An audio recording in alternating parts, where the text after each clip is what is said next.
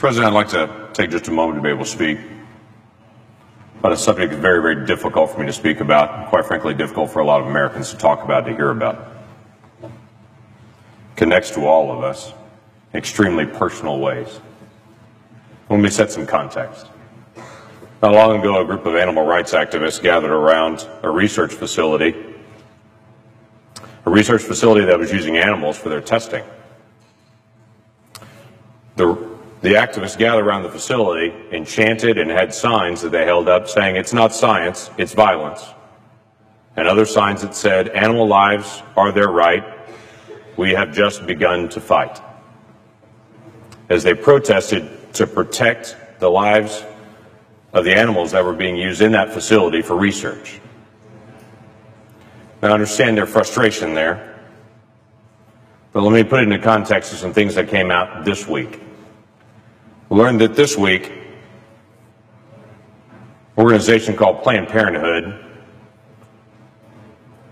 is using children that are aborted and sending the bodies of those aborted children to research facilities, sometimes for sale, different body parts, to be used in research. These are not mice. These are not lab rats. These are children. Children that have gone through the process of a horrific abortion. This morning in an appropriations hearing, the President and I both were in, we had an extensive conversation about the rights of orca whales. And this protracted conversation went on and on that many people also were connected to, about the rights of orca whales and the care for them. And then we had a protracted conversation about horse slaughter and how horses would be humanely put down. But in the middle of all that conversation happening today, there were children still being aborted with an instrument reaching in to a mother, tearing apart a child, but carefully protecting certain organs because those organs would be valuable to sell.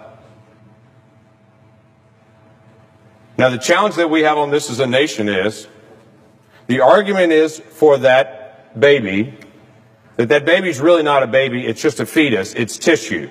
That's not a human baby is what everyone's told. That's just tissue, and it's up to the mom to determine what happens to that tissue. And then on the flip side of it, moments later, they take that tissue and then sell it because it's human organs that are needed for research. You can't say in one moment that's not a human and then sell it for the next moment as a human organ and say now suddenly it is. It was a human all the way through. There was never a time that wasn't a child. There was never a time that wasn't a human. And it seems the ultimate irony to me that we spend time talking about humane treatment of animals being put down, like in horse slaughter, and we completely miss children being ripped apart in the womb and their body parts being sold.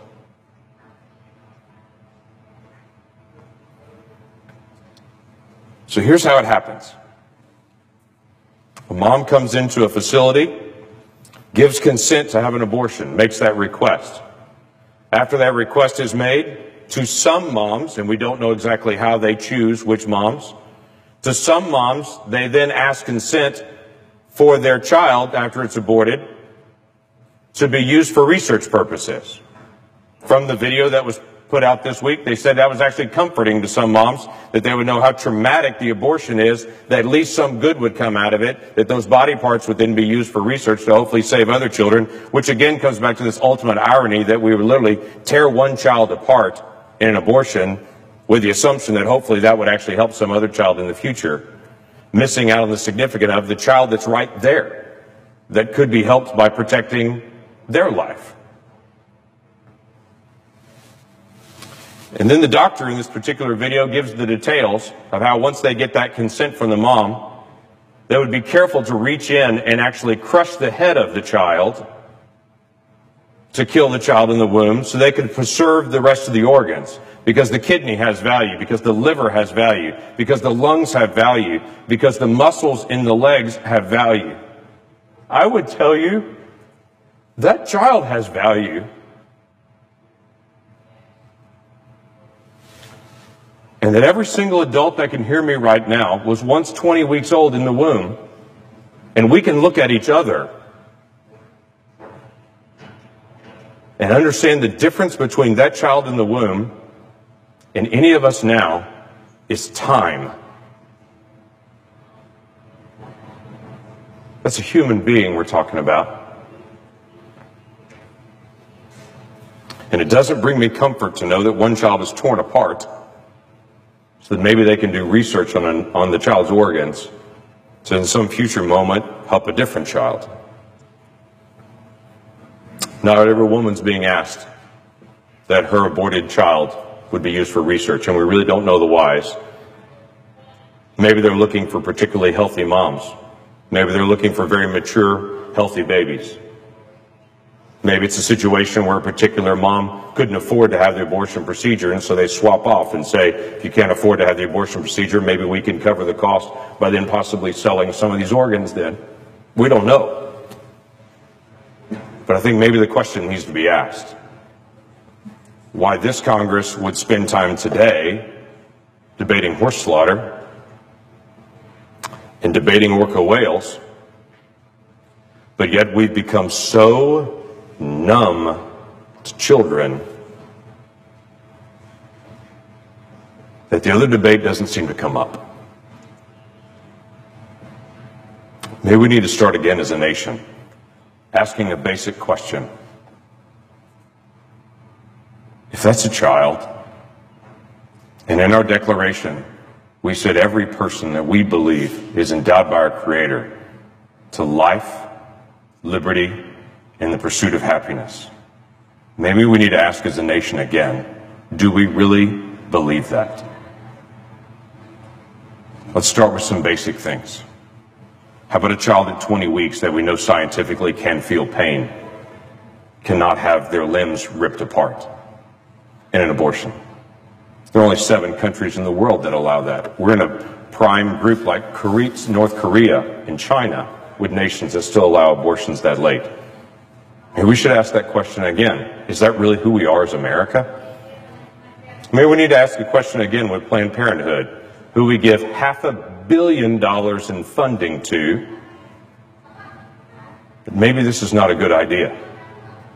And other organizations that serve people all over the country raise their funds separately and don't do it by federal funds. Maybe that's a legitimate question that we need to ask. Mr. President,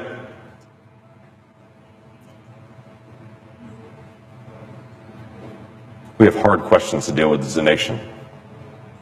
Budget, regulations, future direction that we're going. Why don't we add to the list, do we really care about children or not? And on a day that we pass an education bill, before we pat ourselves on the back saying how much we care about children, let's make sure we're dealing with a compassion for children at every age, not just at certain ages. Have we really become this numb? And how do we turn it around? With that, I yield back.